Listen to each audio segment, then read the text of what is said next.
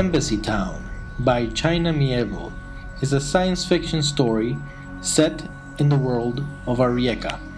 Now, the author introduces some interesting concepts, such as the travel through the Immer and the creatures within it, but the real focus is in the alien Arieka and their unique language.